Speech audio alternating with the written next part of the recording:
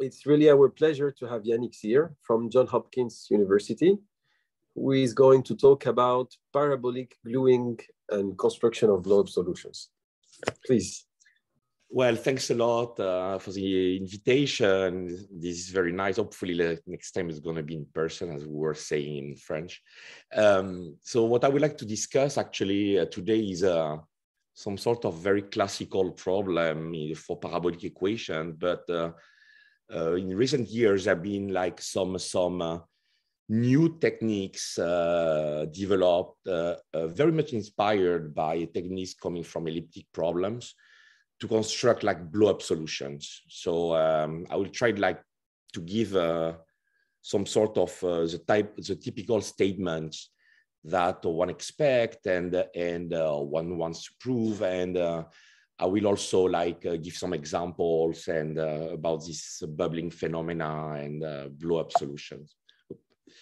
So, so the idea is to construct blow-up solution for parabolic problems in finite or infinite time. So of course, like whenever you have, I mean, for parabolic equation, usually like you have like blow up in finite time or global well-posedness. Well, actually you could have also like in some equations, like instantaneous blow up, but let's take the classical dichotomy.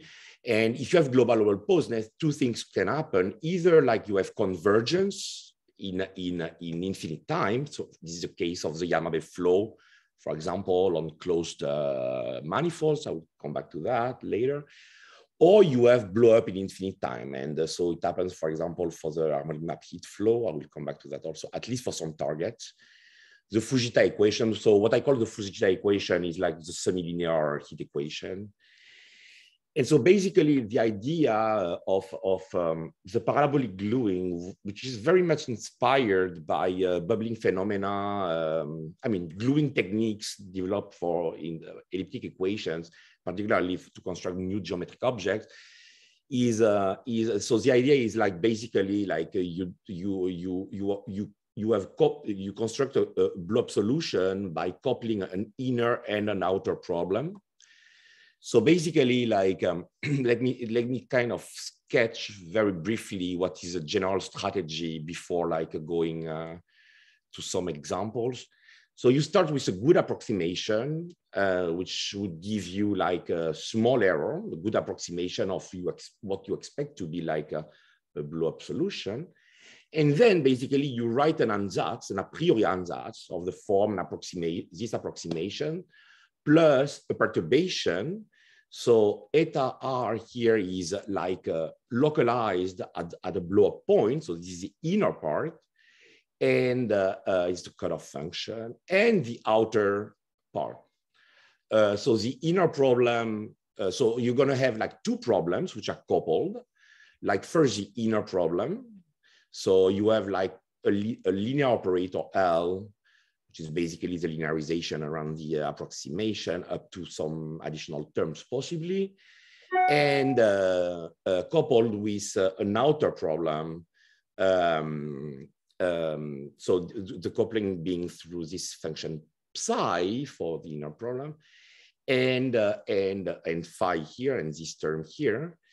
And basically the idea, so it's going to become like a little clear, hopefully a little bit later. The idea is that like you solve first the outer problem, then the inner problem. And the thing is that here you notice that you have like two types of parameters somehow, zeta of t and lambda of t. Lambda of t would be the blow-up rate, so to speak, and zeta of t is the way you approach the blow-up point in space. So when you have like this type of non-homogeneous problem, like of course, like as you would have like in many problems, like you need to satisfy some orthogonality conditions for the inner problem, which would give you exactly what you expect to be for lambda t and psi of t. And so basically at the end of the game, if you have a nice linear theory, you can run like a standard fixed point argument, which allows to solve like completely your equation in the sense that to find the function phi and psi, so that like in some t going to capital T finite or t going to infinity gives you like a very precise description on the way you blow up. So this type of technique actually this type of strategy, I should say, is very like a classical strategy. Like, for example, in differential geometry, when you want to construct connected sums between two manifolds, this is exactly the type of strategy that you do. You're gonna have a neck where you glue the two manifolds, and then outside of the neck, you have like this outer problem. So the neck plays the role of the inner problem, and outside of the neck, the outer problem. You have also this type of thing when you look at bubbling solutions of elliptic problem. By bubbling, I mean like a solution which is like whenever the parameter epsilon is going to 0, you blow up to your solution converges to something which is a 0 everywhere except at a finite number of points, and the Dirac mass, concentration at this given point. So this is like all this technique of gluing has been developed over decades. It's been known for decades, like in elliptic problem. Here, like the new thing is that it's adapted, pretty well adapted to parabolic problem. I insist on you are looking for really like point-wise estimates. So this means that you need to have some sort of decay to solve actually the linear equation. And this type of thing cannot work the way I just described it, like roughly, if you look at Schrodinger or wave equation, for which you don't have a priori decay.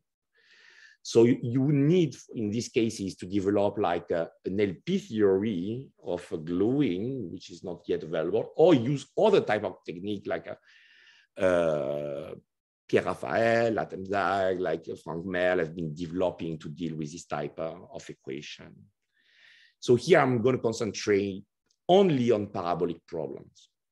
Okay, so let me describe some equation that I would like to talk about. So let's the question that I like a lot, which is the Yamabe flow. So this is like, let's take a domain, a smooth bounded domain in dimension now at least 3, and let's consider the fast diffusion equation here. So you have like a homogeneous Dirichlet, and M is fast diffusion, so it's less than 1. And so if you expand the Laplacian into divergence of gradient, it gives you a singular but not degenerate parabolic equation. So actually by classical theory, you can open any book that you want, you have a unique positive classical solution, which is actually vanishes, so extincts in finite time. So basically, like if you are like, so the idea in this type of problem would be to understand what is the profile close to the extinction time, right? So a lot of people have been like looking, for example, in some regime when M is above the inverse of the Sobolev exponent up to 1, for instance, and omega is just like the ball in Rn. Classical work of Berryman and Holland proved that the solution near the extinction time satisfies separated like variable self-similar form, okay, where S is like a ground state, like a solution of the stationary equation. Whenever M is strictly less than the inverse of the Sobolev exponent up to 0, this is much more complicated, and actually like there are some formal asymptotics that I will not describe, which are like based on paper by Galaktionov and John King.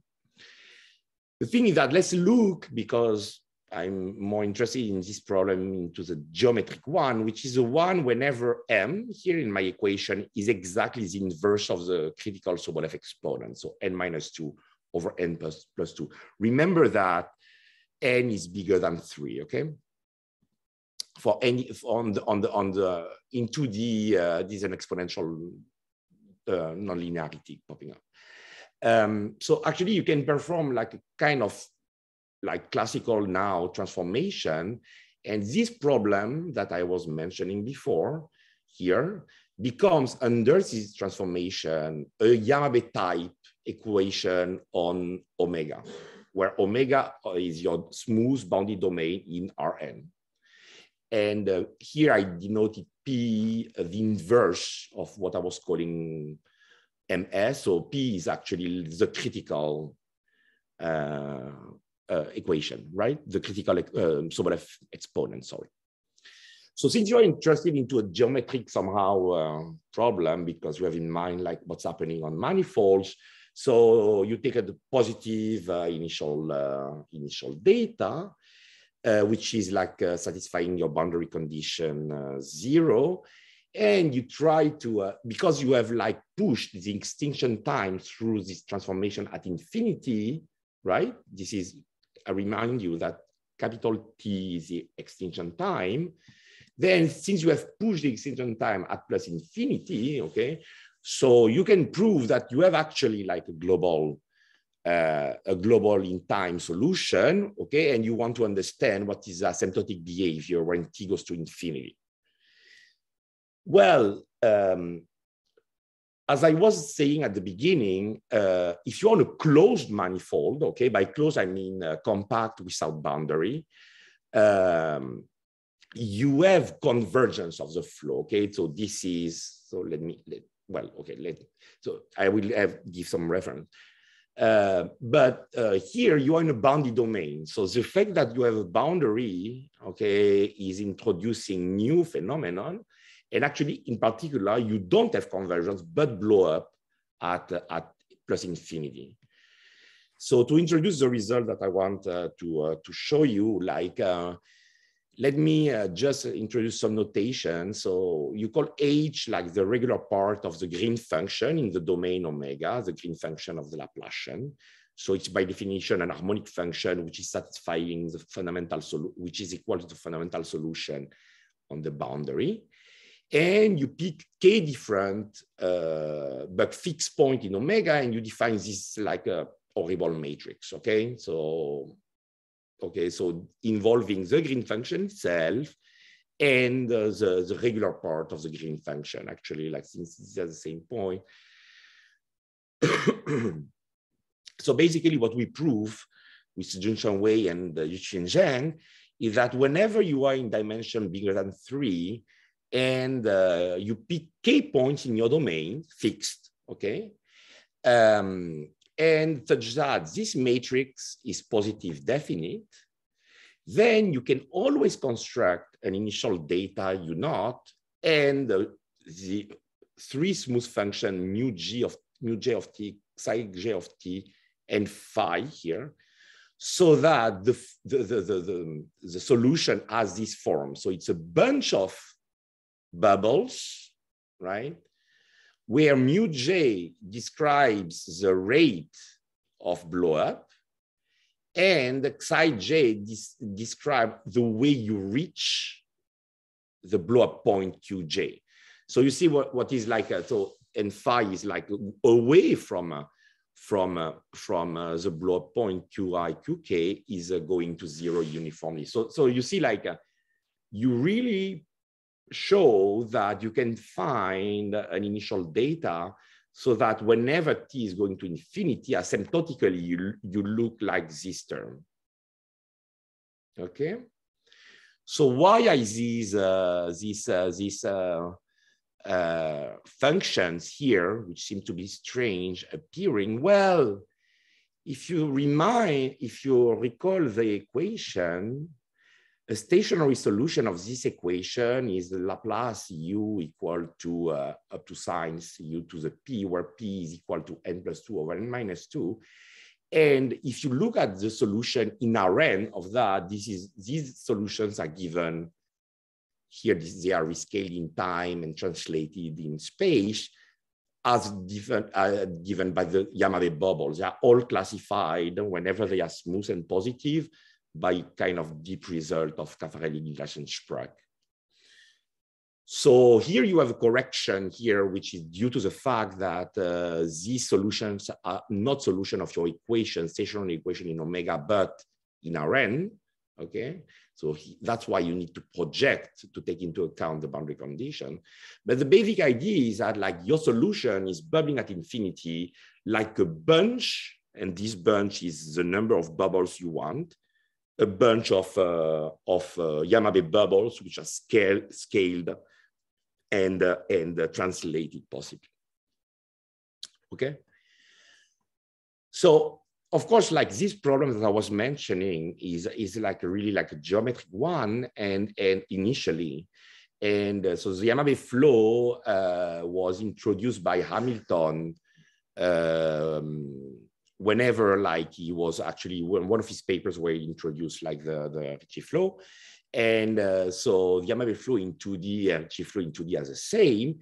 And actually, like if you use the fact that you have the Sobolev exponent here makes the equation, so here this is the Yamabe flow on the sphere, makes the equation conformally invariant. So you can always apply a stereographic projection followed by a classical, so that like you have exactly the equation that I was looking at. Here you are like in Sn, okay? So the stereographic projection up to extension to 0 is giving you Rn. So this problem, whenever you are on a closed manifold, has been completely solved as far as global existence and convergence is concerned by a series of works, finishing with Simon Brandl, a series of work by Simon Brandl, where they prove that whenever closed manifold, you take any of them smooth, you start with an initial data, which is nice, then you converge to actually a solution of the Yamabe problem. So you converge to a stationary equation, which has like, you converge to a stationary equation of this problem, okay, on a manifold, on the manifold, which means that you converge to a metric of constant scalar curvature. So it's the parabolic proof of the Yamabe solution, Yamabe problem solution by Aubin and Shane. So the thing is that here I'm in different like situation, because of course I'm not on a closed manifold, I am in a bounded domain, right? That's why I have actually like infinite time blow up.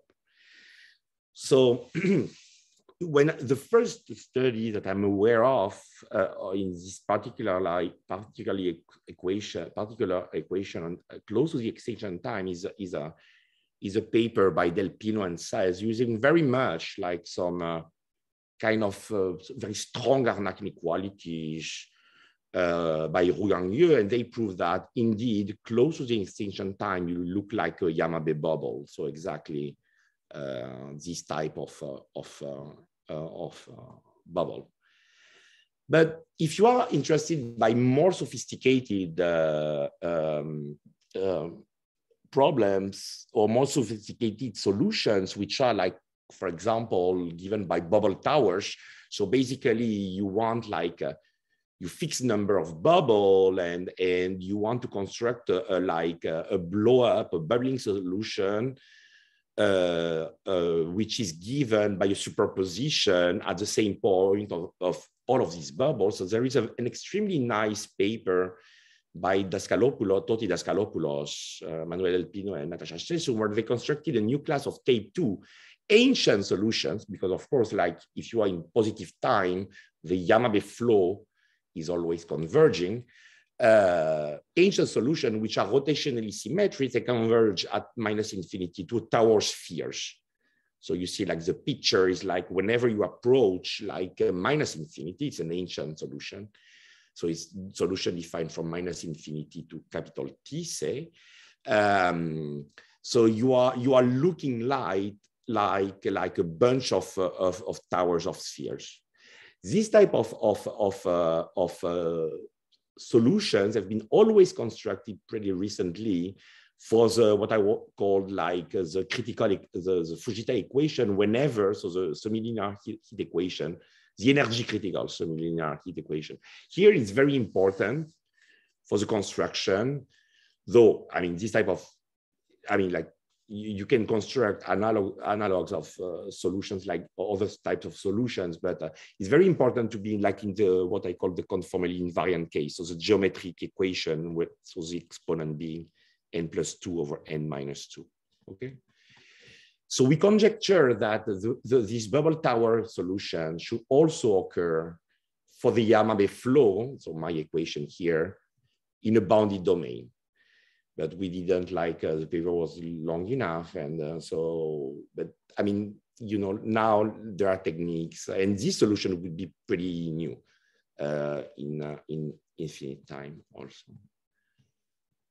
So this is like the classical, I mean, somehow like this, what I just described is typically like, and in particular, this type of result is typically what I want to prove for other types of equation, for which either this type of solution has been constructed, blow-up solution has been constructed in finite time or in infinite time, but for many of them in classes of symmetric solutions. The good thing with the parabolic gluing is that you can actually avoid any kind of a priori symmetry, any kind of equivariant symmetry. But once again, it works very well for parabolic equation because the parabolic theory allows you to have decay. It's not at all easy to figure out like an analog of this type of procedure whenever you are like looking at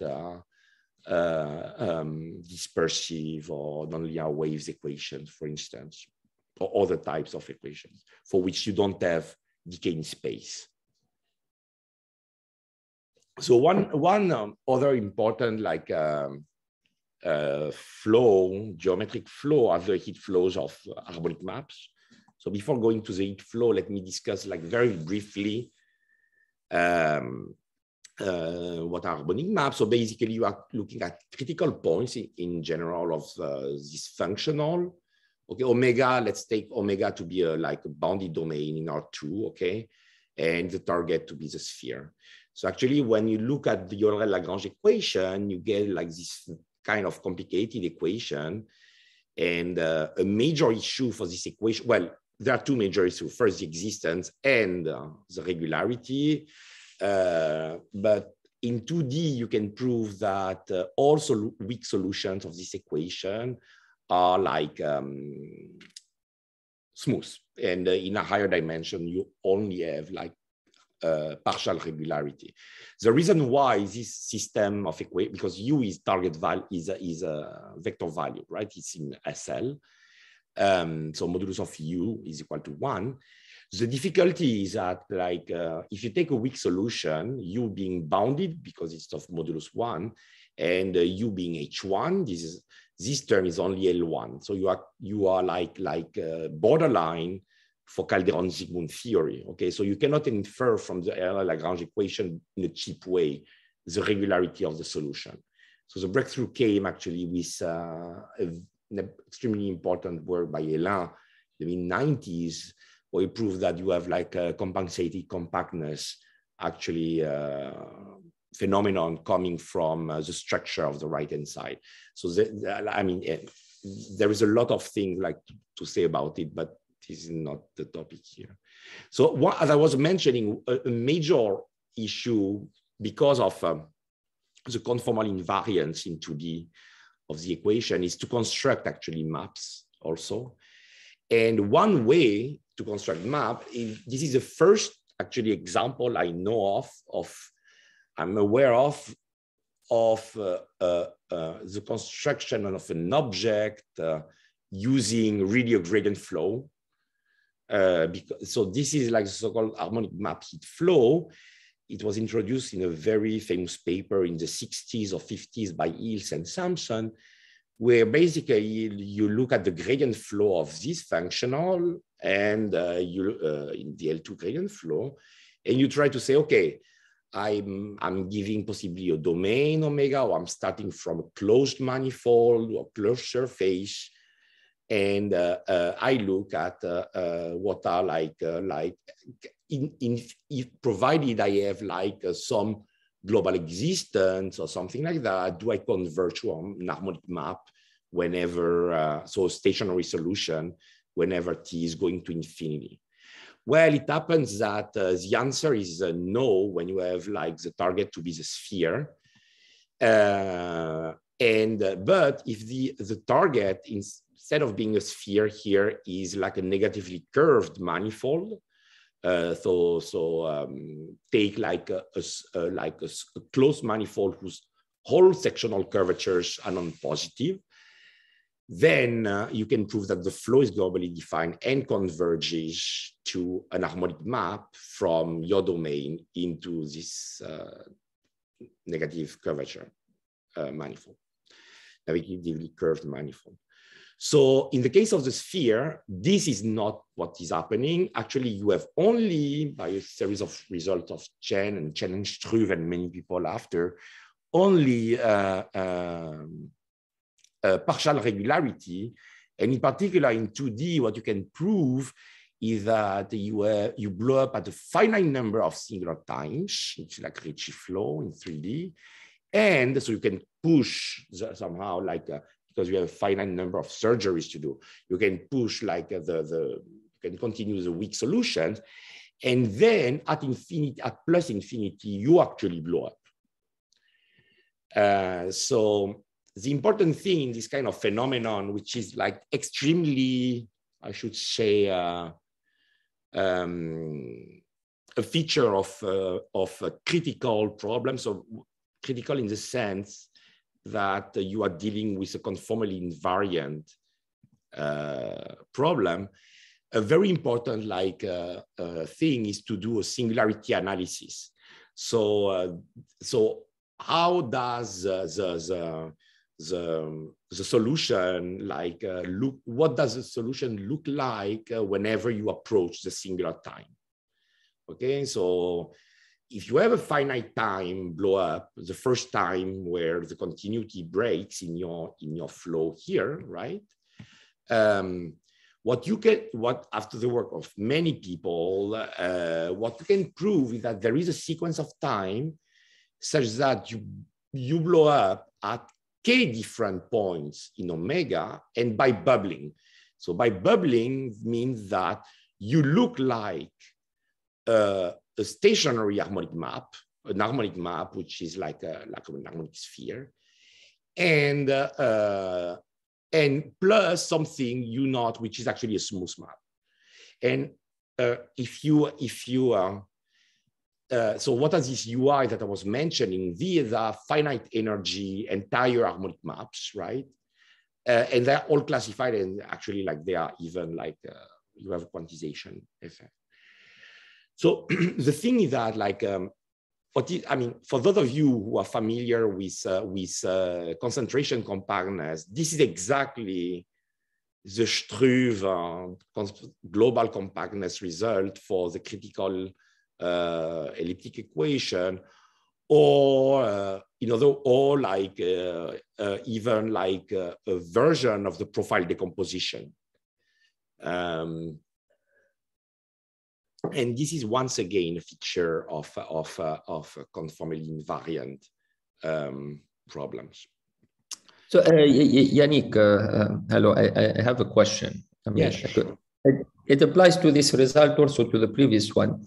To what extent you have any kind of continuity of this asymptotics? Meaning, if you perturb the initial data a little bit, what can you say? Can you say anything about? Okay, so you mean of the profile decomposition? Mm-hmm. Okay, so I'm not the points appearing in the profile, the lambda and I mean, yeah. I see what you mean. I'm not sure. Okay, so I'm not sure that how it's been worked out, how much the profile decomposition depend on the initial data. Even the previous result, that you gave, I think. Oh, about, you mean like yeah, this one also same. Yes, same you can prove some stability result up to codimension, finite codimension set of initial data. So you can prove that if you perturb a little bit this initial data, you still have you're gonna have like a version of that which is just perturb. Yes, you can prove some sort of stability. Yes. Yeah. With like the mu j, yes, cj, yeah. like varying a little bit, right? Yeah, yeah. For the but on some codimension. So, but if you go away from that, yes, you don't know. Yeah, you don't know. Yeah. Yeah, so basically it is unstable. It is unstable unless you are. This is like yes, these are like unstable. Yes. Yeah. But it is expected to be unstable because most likely the stable one is that you have only one, right? Yes, exactly. I agree with you. It's expected to be unstable. Yeah. Okay. Thank you. Yeah, so basically the singularity analysis, right, is just telling you that as measures your solution, well, your solution is of modulus 1, so it's bounded, so it has the gradient which has to concentrate. And so the density of the solution, right, along a sequence of time is, there should be like the Lebesgue measure here, is going to the density of a smooth map and finitely many direct masses with multiplicity mi. So the thing is that like this type of thing is some sort of, I wouldn't say soft, but you can, I mean, now there are many ways to get like profile decompositions, okay? And the thing is that it doesn't tell you the way you blow up. It doesn't tell you if type 1 or type 2. The thing is that, for example, Topping found that the blow-up rates here in my profile decomposition, lambda in, are of this type. So, which is not the one given by the ODE. So it's a blow-up which is of type 2.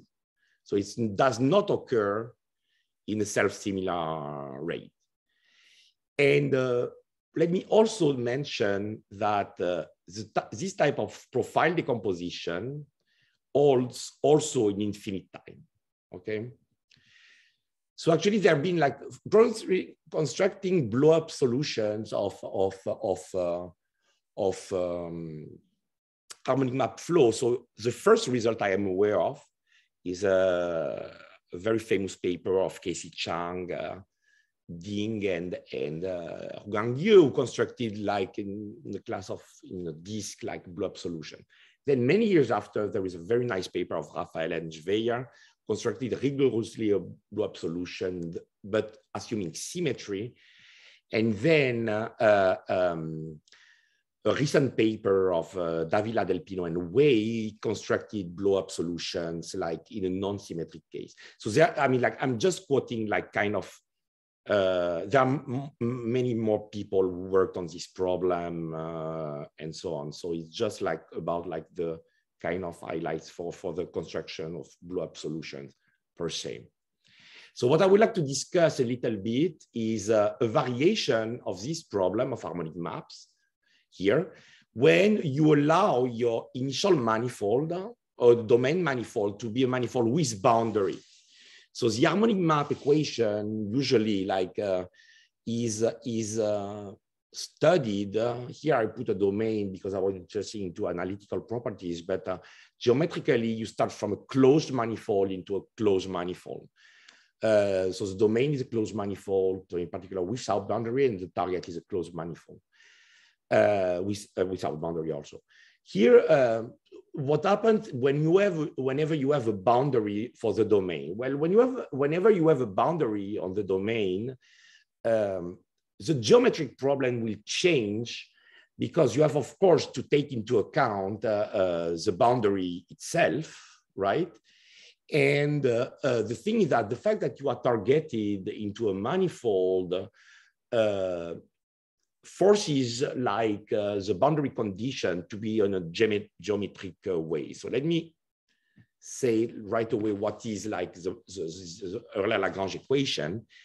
So here, the first equation in this system, okay? So the setting is that U is going from a map with boundary into a manifold, with boundary into a manifold without boundary, and sigma, okay, is a submanifold without boundary either. So think about, for example, the target N to be the sphere S2, S3, and sigma to be S1, okay? So the geometric problem is the following. So you would have like the harmonic map equation. This is the first equation. So if the target is a sphere, this is just minus Laplace U equal to gradient U squared times U. Then you want, so the term free boundary is some sort of... the capital gamma is second fundamental form, right? Yes. So capital gamma is second fundamental form of the embedding of the Nash embedding of N into an Euclidean space. So that's why, like, if you want to simplify the problem, think about like the sphere, and you take, instead of taking gamma, you see it just as the hypersurface in the sphere SL as in the hypersurface in RL plus 1, and you have like minus Laplace U equal to gradient U squared times U, like exactly the same equation as before, except that now you have to take into account the fact that the domain has a boundary. So what the geometric problem, which is called harmonic map with free boundary, is looking at is like you want to constrain that the image of the boundary of the domain lies in the sub-manifold of the target.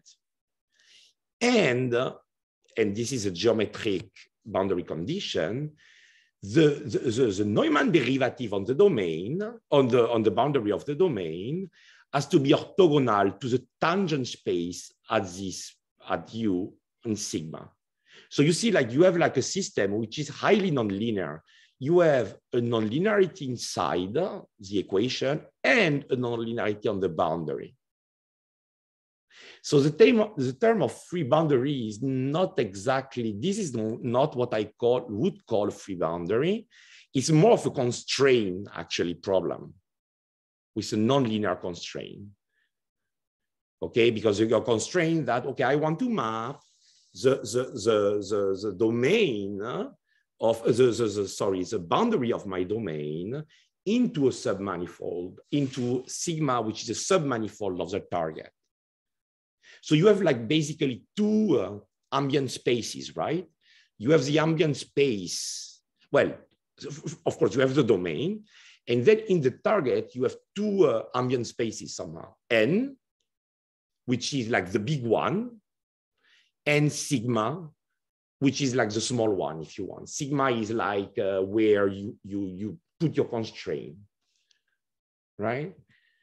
So this is like when you do like the computation, very formal computations, you can, you have also it's a very natural system to consider somehow. Of course, like in exactly the same way as you had a heat flow to kind of construct like one of these maps, you have in the harmonic map, classical harmonic map problem, you have also a heat flow for the harmonic map with free boundary. But now, like you see, like you are like at the parabolic level, your system can be very, very nonlinear, right? Because like you have like not only the nonlinearity inside once again, but the nonlinear, the boundary condition is also nonlinear. Okay. So why doing that? Well, besides like the mathematical interest, like analytical interest of having like harmonic maps with when the domain has boundary, actually these maps appear in a crucial way in several geometric applications. So there's been a revival recently because of a series of important works by Lana Fraser and Shane, and they appear actually, these maps appear as to be instrumental in extremal eigenvalues, extremal metrics for Steklov eigenvalues. So basically, they appear as describing what are the metrics given in a conformal class, which are like maximizing some lambda I or lambda 1 of the Steklov problem. So with manifold with free boundary. And what is manifold with boundary? And actually, like geometrically, they appear also something which is very natural to look at, which are minimal surfaces with free boundary. As you might know, like harmonic maps are a way to construct minimal surfaces, and harmonic map with free boundary are a way also to construct minimal surfaces with free boundary, which has been studied by many people going back to the 50s and so on. And, so then you could ask, okay, well, let's look at what's happening to this flow, right? So basically, like in a kind of late 90s paper of Yunmen Chen, Fan Hualin, they are the following. Well, let's take the domain to be a domain in R2, the target to be like an Euclidean space, and sigma being a submanifold of Rn of the target. Can we find an initial smooth data such that this problem has a as blow-up solution in finite time? You know, like if you have in mind, if you keep in mind the harmonic map heat flow, you cannot avoid, whenever the target even is a sphere, you cannot avoid finite time blow-up. Okay, you don't have finite time blow-up if you have a negatively curved target, but you have a finite time blow-up for the sphere, for example. This is like the Chang-Ding and Ye result. Well, the thing is that when this flow of harmonic map with free boundary started to be investigated, first people proved like some kind of a soft result of partial regularity of the flow, exactly like. And then they were interested in the singularity formation for this flow. Well, and then, so Chen and Lin raised in their paper this question.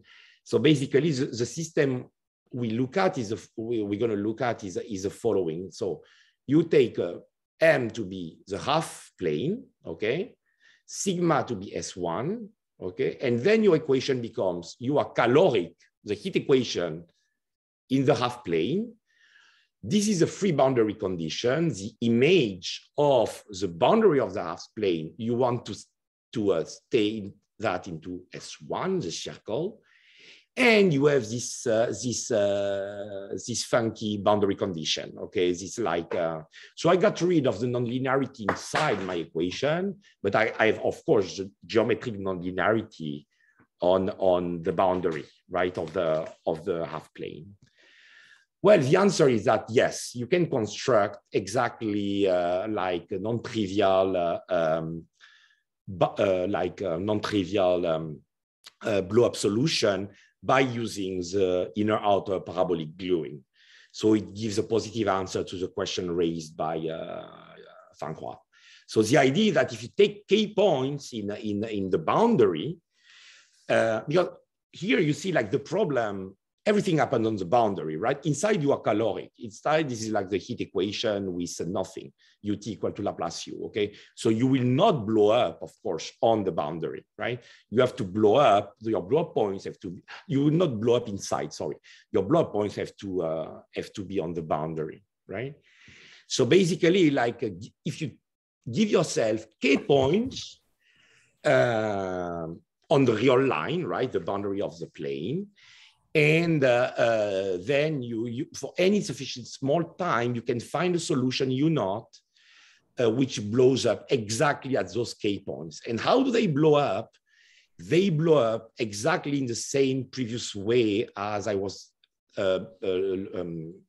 describing for the singularity analysis. They blow up like a nice harmonic map with free boundary, plus all these bubbles. And here are the blow-up rates, okay? So here, omega, so it is like a stationary solution, so which is Laplace u equal to 0, u of the image of the plane of the boundary of the plane is S1, and satisfying this boundary condition. Actually, like with Vincent Millot, we classified completely the degree 1 solutions of this problem. Okay, but this is like, so this is what I call a bubble is like an entire solution of the harmonic map equation. Exactly how I call the bubble for that is, okay, in the classical case, or the bubble, my bubble for Yamabe, right? When I take 0 here. So, and the way you construct it is exactly the way you construct this solution is through also an inner outer parabolic problem. The thing is that, I mean, once again, the strategy is like that I described at the beginning is pretty clear, right? You try to have like a good approximation, and then you perturb by an inner problem which is close to the blow-up point, and outer problem away from the blow-up point. The crucial idea, I mean, the crucial technical difficulties are like to have a good linear theory, because of course you have to take into account all the decays which are provided by your bubble and so on. So, and in particular, depending on what spaces you are like solving your equation, you might not have enough decay. So if you don't have enough decay, you have to improve your approximation and so on and so on. So the thing is that the reason why we could solve the question raised by Francois is the following, is that like this equation that I just wrote is actually completely equivalent to this kind of weird equation. So if you are familiar with harmonic maps, you can recognize an harmonic map problem, which is actually a half harmonic map, which is introduced by Dalio and Rivière. But basically, like you can rewrite the problem that I was mentioning into the, like, you are considering the whole square root of the heat operator that you can define in Fourier Laplace if you want, and equal. And this term comes from the nonlinear boundary condition. So somehow, like, so you see, like, this is like the classical harmonic map flow, right? That was been considered like using inner outer parabolic gluing by Davila, De Plino, and Way. You get rid of the square root here, and here all this integral disappears, and you get gradient u square u. Okay, here actually, like, you have like this is the flow in between the two-dimensional harmonic map flow and the flow actually which has been introduced by Dalio and Rivière. So intrinsically, your problem is of non-local nature. And the reason why is just because, like, inside you are caloric, inside there is nothing happening. There's just a heat equation as far as blow-up is concerned. But everything is on the boundary, and the boundary condition is non-linear. The thing is that the techniques we've been developed recently to deal with non-local equations, and in particular blow-up theory for non-local equation, you can look at papers of SQG and so on, would allow to deal with this type of equation, which was not the case at the time, like Francois asked this question and you may change. So in the remaining time, let me just tell you, like, how to investigate this flow that I was mentioning here, and more particularly the one which is associated to the problem I looked like related to the question of Chen and Lin. So the idea that is always the same as a startup is trying to understand the singularity analysis. So it's a system, okay? It's an harmonic map, so it's a system. So you cannot expect, in general, to have a smooth solution all the time, but only partially smooth. So basically that, once again, the flow that we were considering was you take like the heat equation inside, sigma, let's take SL, like a sphere, but you can do it for another manifold. And then you consider this boundary condition, okay? So the usual way to construct weak solution of that is to do like a Ginzburg-Landau, there is a Z missing, approximation. The reason why is that first, because this is very much related to physics, and second, this is like a very, I mean, it's very, as far as estimates are concerned, it's extremely powerful. So basically, you look at this type of regularization of the flow, okay? It's the gradient flow of this energy, formal energy. You can prove that the energy is, I mean, the flow dissipates, okay? And you see here, you have, like, as I was mentioning earlier, like you have your Ginzburg-Landau approximation is on the boundary, okay? So this is like really like you are looking, you see like when epsilon goes to 0, if you want everything to be well defined, you would like to converge to modulus u equal to 1, okay? This is exactly the free boundary, the harmonic map constraint. So actually what we proved is that like whenever you take like a sequence of weak solutions, right, you can prove of smooth solution of this flow. So I proved with Ali Haider, Antonio Segatti, and Shangyu Wang, we proved that you can find indeed like a solution of this flow, a weak solution of this flow, which comes from a Ginzburg-Landau limit, and actually which is partially regular in this sense. So there is a singular set, I should have called it differently than sigma, which has finite parabolic measure, and which is away from the singular set, okay? And of course, once again, the singular set in space and time is on the boundary in space. Away from that, you are nice, okay? And what you can prove is that the set the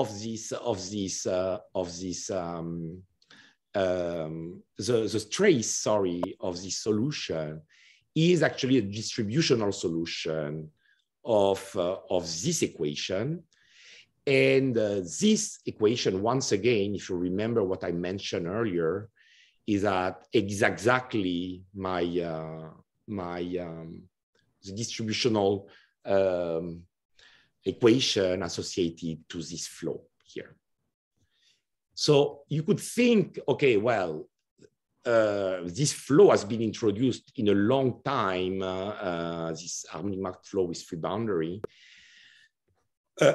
by Struve in particular, or even he used it like also to construct like this similar types of flow to construct CMC surfaces with free boundary and so on. But the thing is that you can do several Ginzburg-Landau approximation. If you do this Ginzburg-Landau approximation inside, you will automatically check this boundary condition. But somehow, when you have in mind like this type of approach that I was using, it's a much more natural thing to do the Ginzburg-Landau approximation on the boundary, because the harmonic map heat flow, or even like the harmonic map equation inside, is just a standard harmonic map equation, right? This is like, if you forget the UT here, this is just a standard like harmonic map equation. We know how to deal with it, like using Ginzburg-Landau approximation. So somehow it's much more interesting, from my point of view, to look at what's happening really at the boundary, which is where all the effects are new for this flow. Inside, it behaves like the free boundary, the classical harmonic map flow. So this type of model is I mean, this type of Ginzburg-Landau approximation, which is extremely powerful whenever the target is smooth. Actually, when it starts being singular, this is another ball game. But actually, like the main tool is that you can prove for this flow the existence of a monotonicity formula.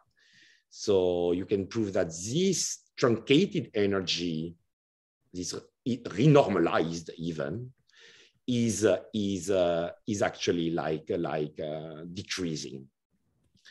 Increasing, sorry, in the radius. The fact that you have a monotonicity formula is saving your life by big time. And then the second thing that you need to get is so-called cleaning out lemma, or like so basically you sweep out mass. If you have if the energy is small enough at around the point on the boundary, then you're going to be away from zero in modulus. So this type of clearing out is classical also in this Landau theory. So at the end of the game, what you have is that you can prove, combining that small energy regularity, which is a crucial lemma that you always want to prove when you want to prove partial regularity.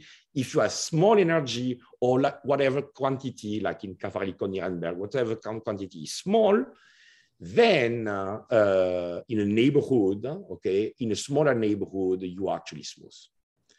And the thing is that the difficulty here is that you have, well, basically Lipschitz bound. And the difficulty here is that usually this type of problem is this type of Lipschitz, a priori Lipschitz bound, like for elliptic, for harmonic map, for elliptic or parabolic, is obtained through a Bochner type technique. You plug the density, you plug gradient Q squared into the equation, and you try to use maximum principle and small energy to do it, to get like an a priori one independent of epsilon. You cannot do that. This is inoperable. It doesn't work whenever you have this system because your boundary is on your nonlinearity is on the boundary. So you don't have enough terms inside, which is to reach this type of argument. But anyways, when you do have that, you have you manage to have to prove this type of partial regularity. Of course, here I took the sphere, but it works in any when the target is any manifold, smooth manifold. It doesn't change anything. So let me just explain you why. Just the beginning of the bubbling of the construction of the approximation. In the case of the Yamabe flow, just so that you have an idea of what it's a very natural thing. So basically, you take like a capital U. This is the first step of the construction of the bubbling solution. You take capital U, which is like the bubble. The Yamabe bubble solves the equation Laplace U plus U to the p equal to 0, okay? Of course, it's in Rn, okay? So you start like stretching it, okay? Dilating it and translating it by psi j and mu j. And you search for a solution which looks like this. The problem is that, of course, it's a solution in Rn, right? But you're in a bounded domain. So what you do is that, so you're going to create an error. So to improve already an error is that you're going to project your bubble. So you're going to use the regular part of the Green function, okay, so that it satisfies exactly the boundary condition. So then zeta j, which is like a natural better approximation than this one, but this is still not enough because when you compute the error, actually it's still too big. And this is where you're going to have to start improving the error by adding terms so that you can kill the large error. So it's pretty technical, but the idea really is based on the fact that at the end of the game, you write your equation this way, and you have two systems, 34 and 35 here. So it's complicated to write, and you have to solve them separately. But I mean, the initial idea is very is very simple. And once again, the type of estimate, let me put just a lemma and then I'm done. The type of estimate that you want is always this type of, to solve the inner problem, is always this type of pointwise estimate. That's why you cannot have, let me write it here. You cannot have, you cannot use this type of technique for dispersive equation because you don't have decay for dispersive equation. So you have to like change completely. So of course there are all the techniques by Raphael and Merle using coercivity estimates, but it works very well for the dispersive equation. It's not the case here well, we cannot use this technique, this parabolic gluing for this equation. So I think I'm going to stop here. I'm already like over time. Thank you for your attention. Thank you very much. It was a very nice talk. I really liked it. Are there questions or comments from the audience? Yes, Tej, if possible. Oh, this is Hatem speaking. Okay. Hi, Yannick. Yeah, very nice talk. Thank you. Thank you. In fact, I have a small question related to your first theorem about the fast diffusion. Mm-hmm. If I remember well, you have some given points, Q1, Qn, and then you have a condition on some matrix which should be definite positive. Mm-hmm. To what extent is this condition necessary, in fact?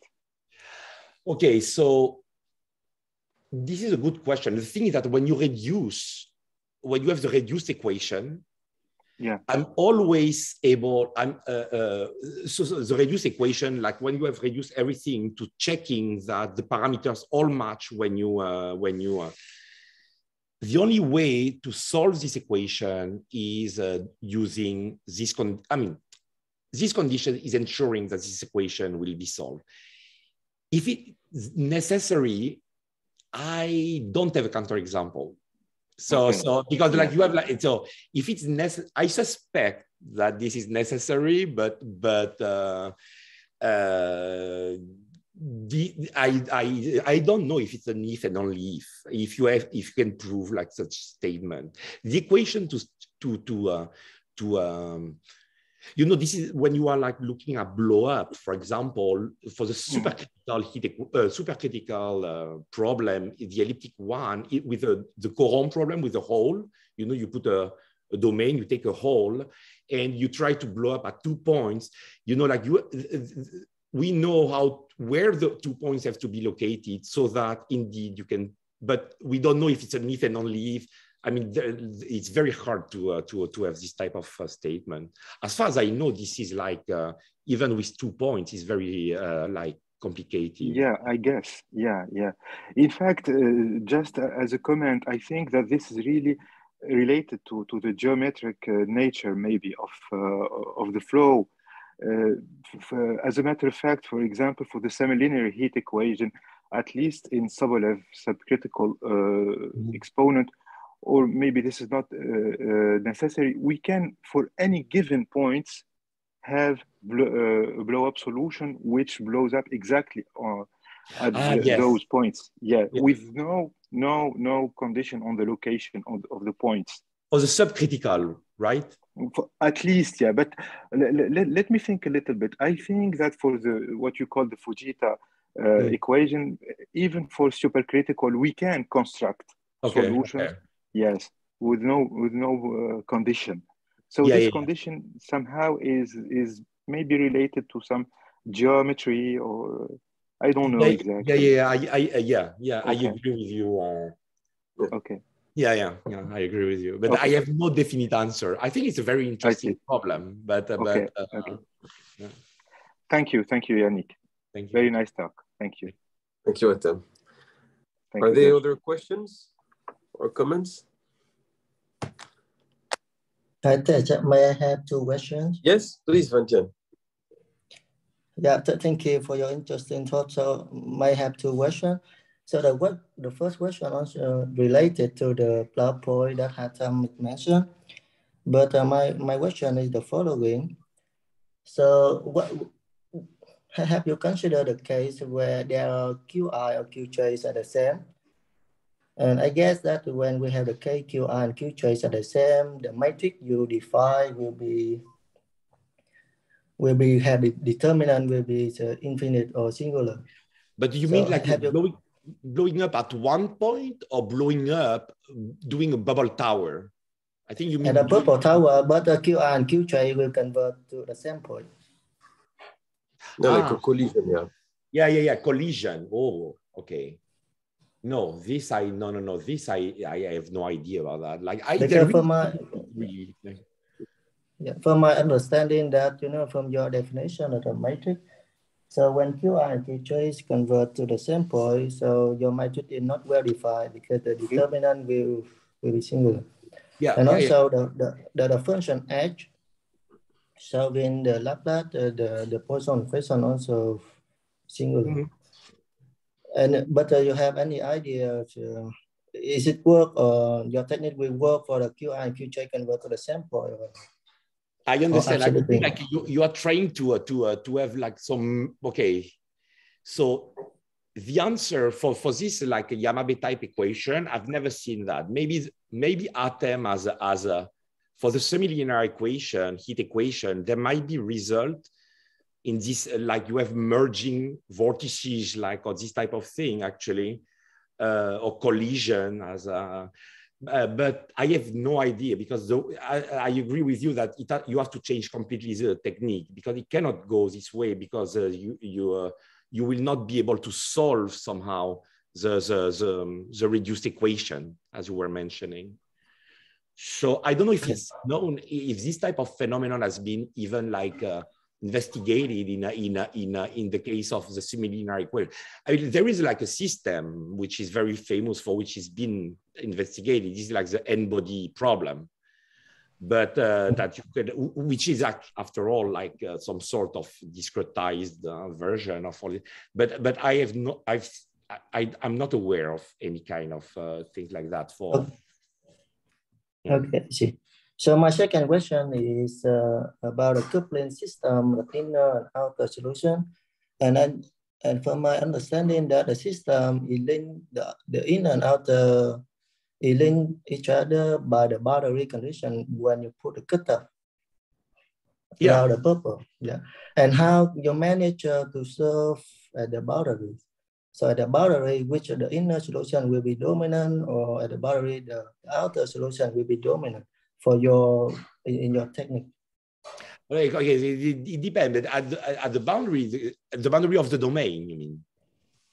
I mean that when you put the cutoff around the bubble, so you rescale. Oh yeah. No. Like the cutoff has to be adapted because like there is always, so the cutoff has some. I mean, close to a blow-up point, right? You are described basically at first order, okay, which might not be enough, by a bubble, right? And the bubble is explicit. You don't need much, actually, as an explicit expression. Just need to have, but you have some decay, right? At a given on annuli, for example, around the singularity, right? So you have to adapt the size so that you can match actually, because the outer problem gives you like so you have to match the power of capital R. You see what I mean? So you have like, because this is really like once again what I was like emphasizing on in like this is really like a pointwise construction. That's why it doesn't work for dispersive. It's really a pointwise construction. So basically you have to match the power of R, you know, or like the dependence on R between the size of the inner region and the size of the outer region. It's exactly the matching asymptotics formally, right? But the thing is that like you have to adapt everything depending on your problem, right? And sometimes you might lose a log, for instance, a log of R, but you can get better estimates in the outer to absorb the log, and so it has to be designed like according to every problem. So, for example, in the case as I was mentioning, like in the case of the Yamabe equation, just the fact of projecting is not enough. You have to, the error still is too big, and you have to improve again by adding an additional term, which is going to cancel the error on main order so that the error is smaller, and this type of construction. In the semilinear case, the semilinear equation, you would have like the same type of thing, but you have to adapt the region, yes. That's the way you can try to approximate solution, but maybe my question is in the coupling system, the inner and outers, we will have the boundary term, which is the cutoff related to cutoff case around the purple. So I want to know that your technique to manage the estimate at the boundary, I mean the boundary when you match the inner and outer, when you glue the inner and outer solution. Yeah. So that the inner estimate will be dominant or the outer estimate. Oh, inner. Okay, so it means that the outer solution will treat like perturbation at the boundary. Yeah. Okay, thank you. Thank you, I get it. Okay, are there other questions? Okay, I think you had enough questions for today. I was planning to ask, but anyway, thank you so much, and hope to see you soon. Yeah, thanks a lot. Let's not wait 8 more years. Yes, that's right. Yes, definitely. Thanks a lot. Thanks a lot. Thanks. Bye. Take care. Thank you. See you. Okay, see you tomorrow, everyone. Bye. Bye. See you. Bye. Bye. Bye. Bye.